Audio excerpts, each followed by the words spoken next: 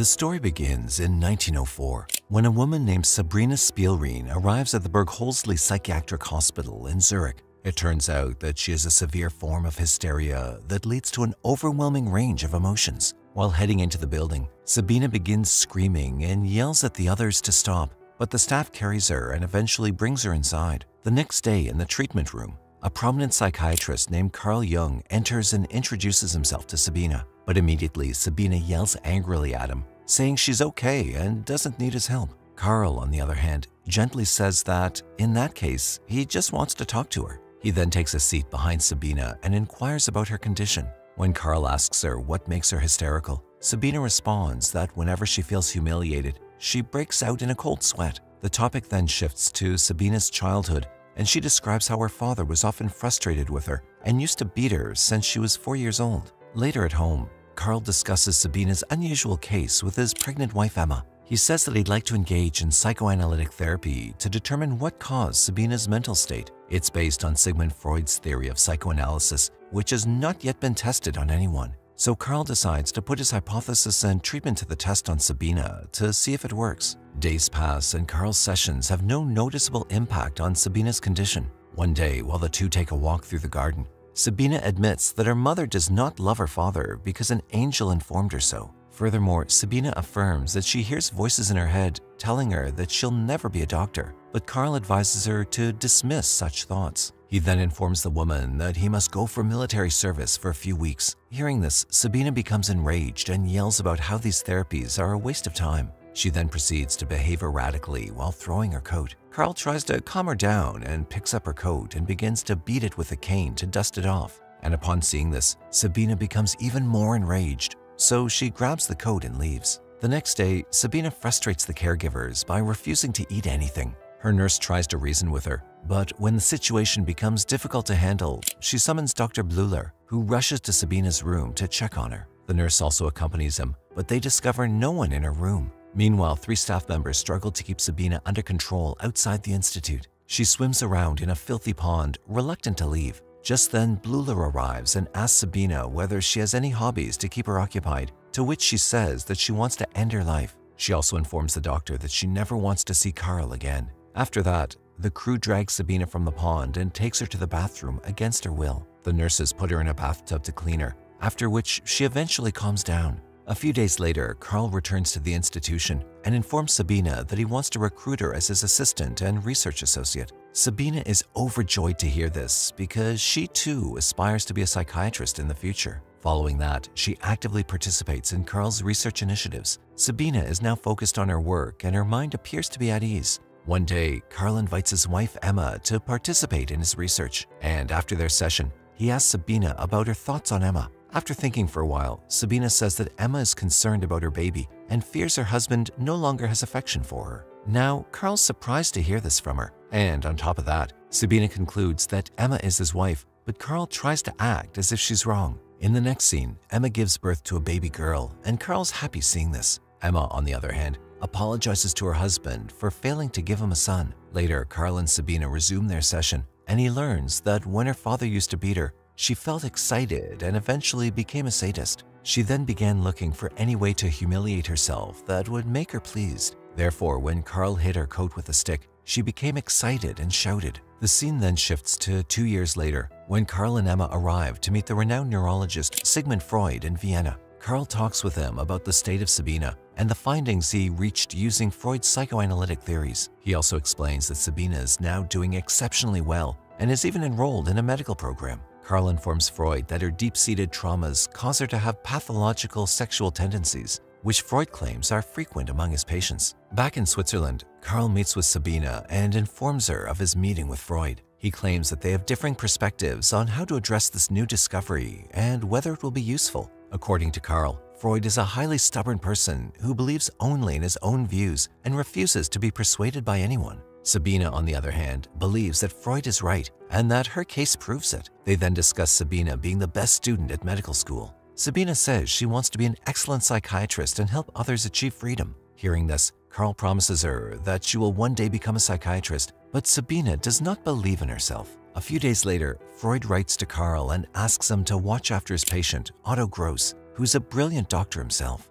He also tells Carl that Otto must not be released and that they must use extreme caution since he's very dangerous. After Otto arrives, Carl sits with him for a session, during which they discuss his well-being and his doubts about monogamous marriage. Otto states that he freely engages in sexual relations with his patients because he believes that doing so makes them more open and offers them a sense of freedom. Otto also tries to encourage Carl to sleep with one of his patients, but Carl refuses, claiming that it's wrong. The next day, Carl meets with Sabina, who reveals that she's begun to develop feelings for him and says that she's a virgin. Sabina believes that due to her father's acts, intimacy has become inevitably related to punishment for her. However, she wants to try it with Carl and then suddenly kisses him. Surprisingly, Carl also reveals that he has affection for her. However, he urges that they keep their cool because he's married and it could jeopardize their professional relationship as well. Afterward, Carl discusses Sabina's activities with Otto, who encourages him to take the initiative to sleep with her. Carl, on the other hand, insists that this is wrong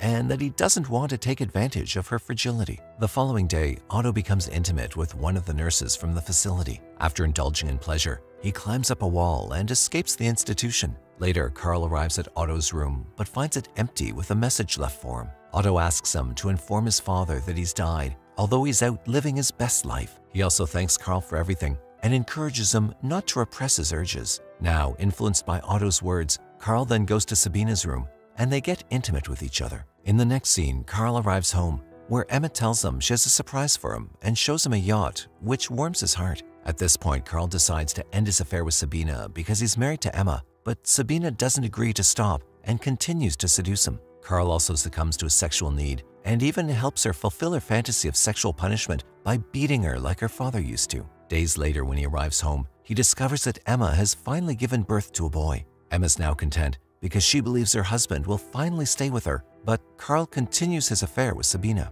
Months later, Carl meets with Freud again, who admits that sending Otto to him was a mistake. Carl, on the other hand, assures Freud that he's glad he did because it helped him to be assured of his decision. That night, the two psychiatrists argue with each other because Carl believes that there must be more to psychoanalysis than the sexual aspect. He tries to persuade Freud that there's no such thing as coincidence, but Freud counters that their research is so delicate that they can only investigate things scientifically. Days later, during a boat ride, Freud tells Carl that there's a rumor that he's been sleeping with one of his patients, but naturally, Carl denies doing so. After this interaction, Carl realizes he cannot continue this affair, so he informs Sabina that they can no longer be in intimate relationships. He wants them to resume their normal doctor-patient interaction, but Sabina is enraged since she has feelings for him. Later, back at home, Emma confronts Carl about the affair, but Carl rejects the accusation. But still, Emma says that she'll not give up without a fight. A few days later, Sabina arrives at Carl's office and argues with him, since he revealed the relationship to her mother. Carl claims that her mother was already aware of the affair due to an anonymous letter she received. He also informs Sabina that from now on, he's only her doctor and she is his patient. But upon hearing this, Sabina becomes enraged and cuts his face with a knife and leaves. In a fit of rage, Sabina writes a letter to Freud asking him to meet her on a matter of significant concern to both of them. After reading the letter, Freud writes to Carl, asking him if he knows anything about her. In response, Carl states that Sabina was the case that brought them together, and he begs Freud to intervene to prevent a disaster. After that, Freud sends a letter to Sabina in which he expresses his belief that she and Carl were once close, but are no longer together. He tells Sabina they must solve their problems between them without any external help. After reading this letter, Sabina visits Carl's office and discovers that he's leaving the hospital. She accuses him of convincing Freud that she's lying about their affair. So she demands that he write a letter to Freud in which he must tell the whole truth about their affair. On top of that, Sabina threatens Carl that she has the power to destroy him, but she's decided not to. Having no other option, Carl eventually writes a letter to Freud in which he claims that everything Sabina said was true. Days later, we see Carl and Freud boarding a ship headed for America. In the evening, they talk about Carl's bizarre dream and their individual interpretations of it. However, Freud is reluctant to disclose his dreams to Carl because he doesn't want to jeopardize his authority. The scene then shifts to a few years later when Sabina visits Carl to work on her dissertation. She informs him that she'll leave Zurich to relocate to Vienna after receiving her degree. Carl sobs when he hears this and begs her not to go, but Sabina has already made up her decision. 2 years later, Sabina graduates as a psychiatrist and she meets Freud in Vienna. They talk about psychoanalysis, and even though she usually agrees with him, Sabina thinks Freud and Carl should get along so that psychoanalysis can continue to advance. However, Freud isn't interested in making amends. He avoids the topic and asks if she's available to care for his patients, which surprises her. Afterward, Freud pays Carl a visit to his office to mend their relationship, but their meeting is unsuccessful. Due to Carl's involvement with Sabina and his immoral actions in Switzerland, Freud is compelled to break their friendship. Over the following few days, they exchanged letters as rivals rather than as friends or co-workers. And finally, they part ways by cutting each other out of their lives, as each of them begins to doubt the other's sincerity. A few years later, Sabina, who's now married and pregnant, visits Carl and Emma at their home. Emma tells her that ever since her husband broke off his relationship with Freud, he's been suffering from mental illness. After that, Sabina sits by the river with Carl and makes an effort to reason with him. Carl admits he can't sleep because of his apocalyptic dreams about being swept away by a flood. She then inquires about his new mistress, to which Carl replies that she's similar to Sabina and reminds him of the time when they were together. Furthermore, he admits to Sabina that he regrets parting ways with her, but that there's nothing he can do at this point. As the movie ends, it's revealed that Freud passed away in London in 1939 due to cancer after being forced out of Vienna by the Nazis. On the other hand, Sabina taught a lot of analysts in Russia before she and her 2 daughters were killed by Nazis in 1942. And on a lighter note, Carl recovered from his nervous breakdown and went on to become the world's leading psychologist before passing away in 1961.